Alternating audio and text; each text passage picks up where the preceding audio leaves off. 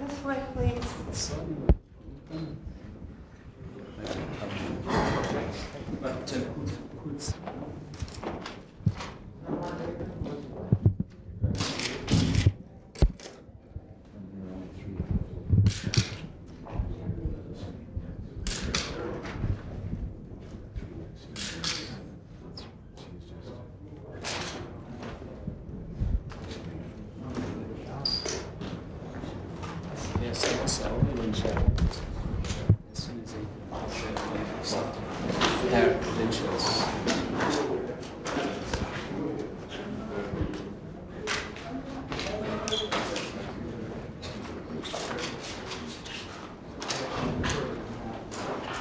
President, do you think you're looking better on Bork now?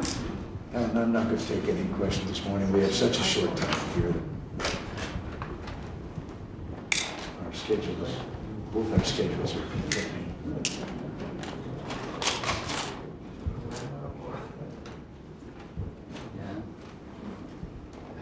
Vice, please. Thank you. This way, please.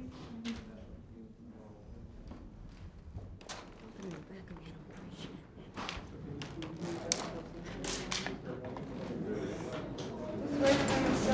Have you asked about the funds? I asked to take the first.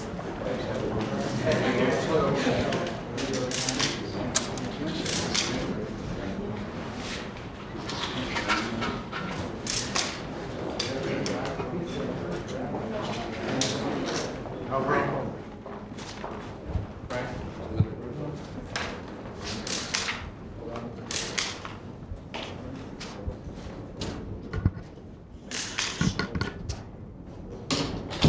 Is there any other? I think yes. This is the rest. Mr. President, are you considering to provide some military help to Mozambique? I've just told the others that came in before that we're so short on time, I'm not going to take any questions.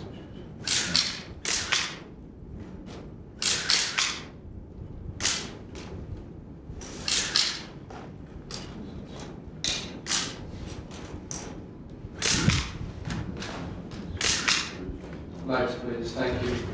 This way, please.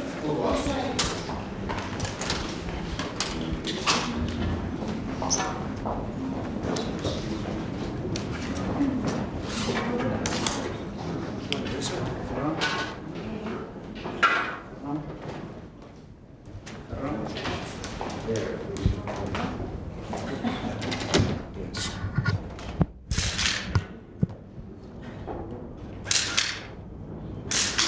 Thank you, Mr. President. All right. Now we'll cabinet room.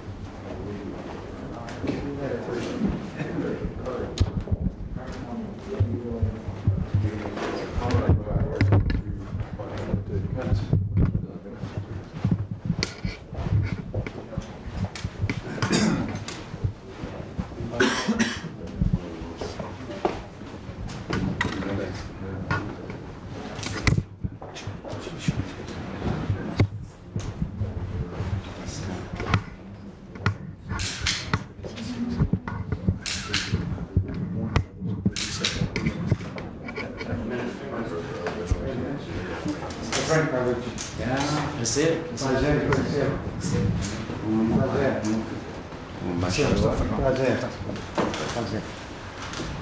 I should have said hello to all of you also. We're running so short of time. I thought we'd better just get at it.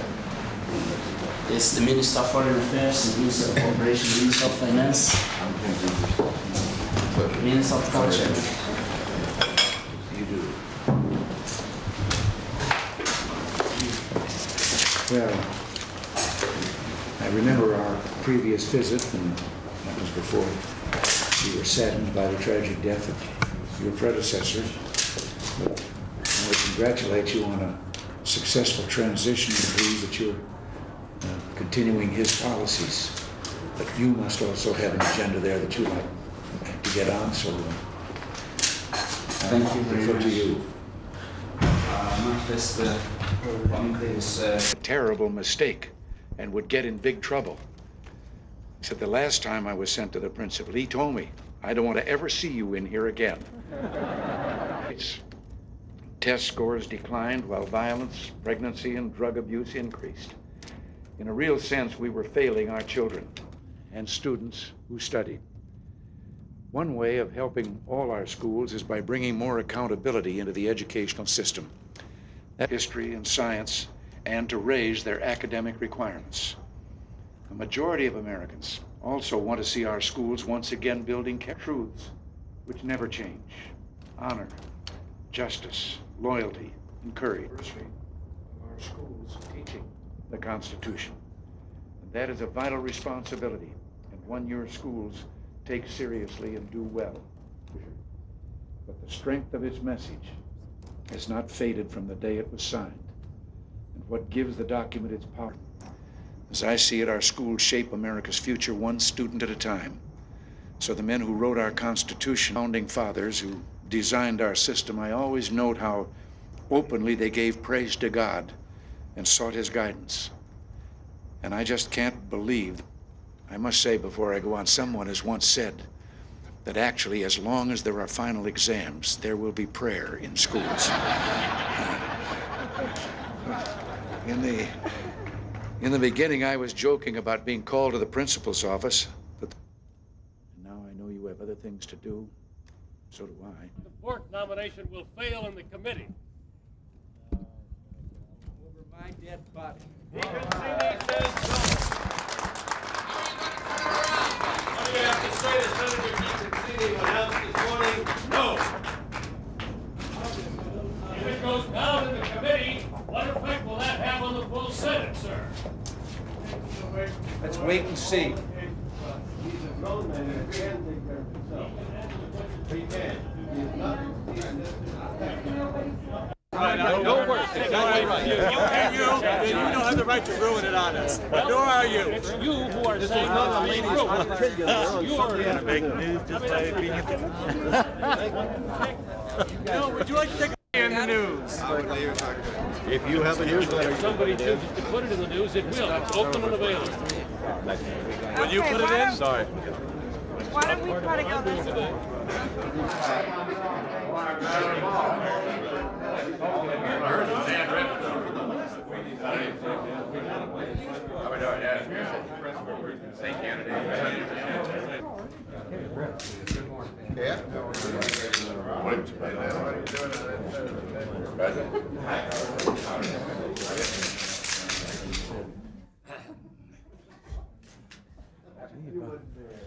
Good morning. Good morning, Ken. Gosh, Good morning, Lynn.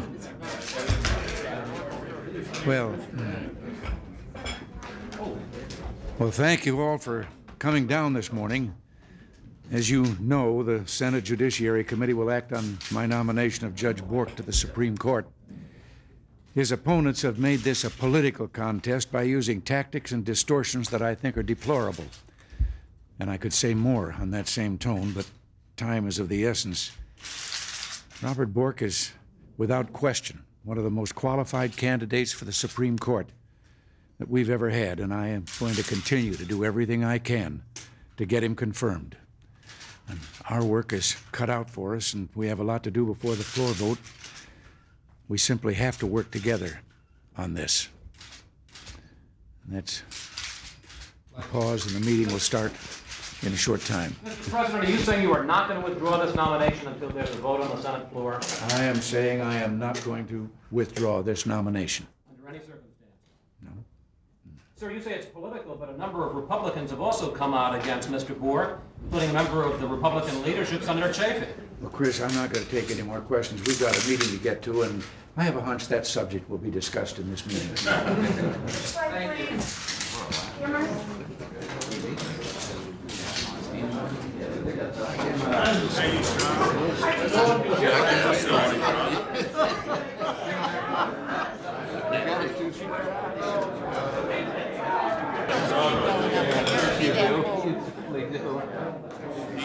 Would it be helpful if I were to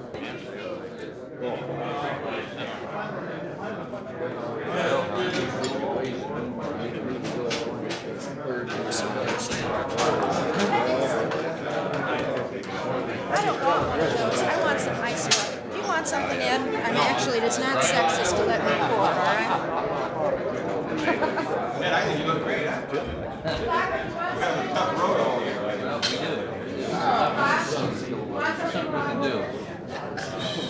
So you're gonna do coffee? Okay. I poured tea here. Hello, Lynn. How's Susan? I don't know. Haven't seen her? She's probably enjoying it. I keep hearing about you. He's currently in the middle of that hard. How's it going? Great. That was the word you were searching. I get your letter about that sheriff. I'm going to look and see what we can do. There's not a heck of a lot that we can do, but I'm going to see if there is anything. I appreciate about a spoon, a little bit. And then the same subject that I was just talking about here, before we get on with the meeting, your assessment at this stage. Well, just as I was leaving, going out the door, I ran it down on Cranston, and whatever we may think of Cranston, he's a pretty good head counter. He now claims that he has 53 solid votes. I asked him specifically about the Heflin and Nunn and Childs. He said he's not counting those three. They're still undecided, so I don't know how that jives with Will Ball's list, but Cranston has been known to be a fairly accurate head counter. That's all he does all day long. And